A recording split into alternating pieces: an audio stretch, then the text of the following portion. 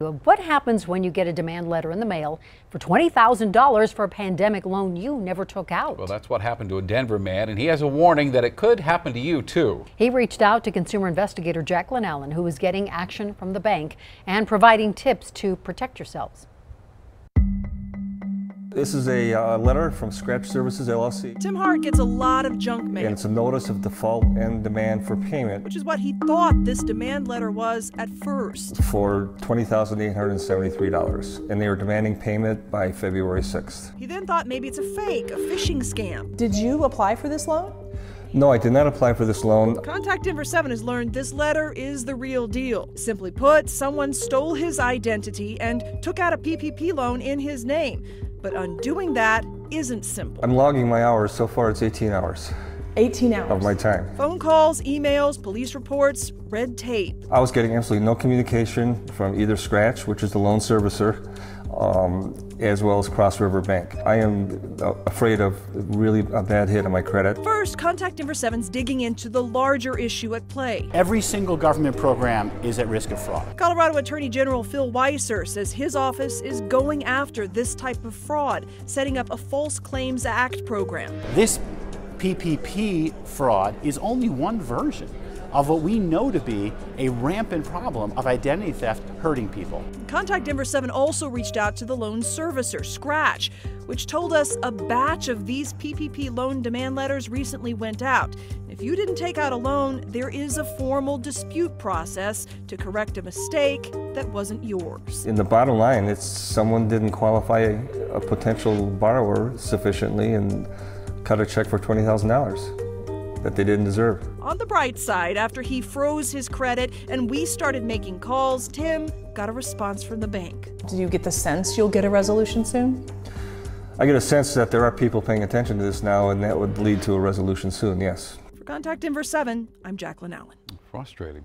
Well, the Paycheck Protection Program came to an end more than a year and a half ago, but still, federal prosecutors are still handing out sentences for those accused of scamming the system. So going deeper for you tonight, just last week, a Highlands Ranch physician was convicted of misappropriating $250,000 in COVID relief funds. The Department of Justice says Dr. Francis Joseph put all the money he received in PPP loans toward personal expenses, travel, home improvement projects. Dr. Joseph faces up to 20 years in prison.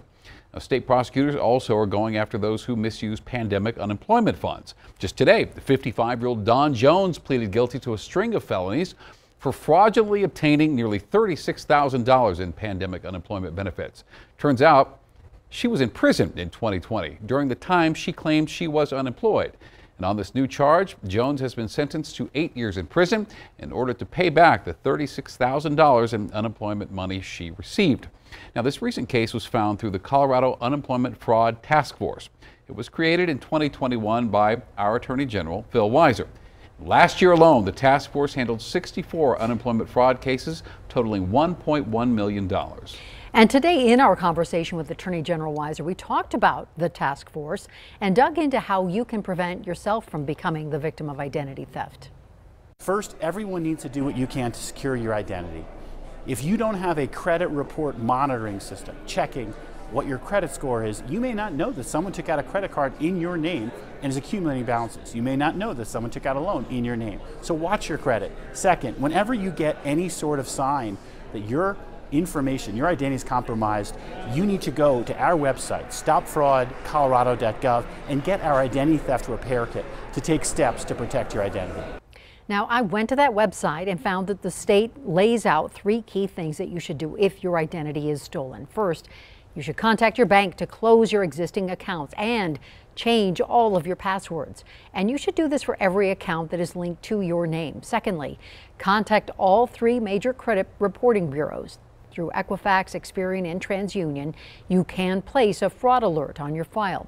And that way those companies will contact you if any new credit is taken out in your name.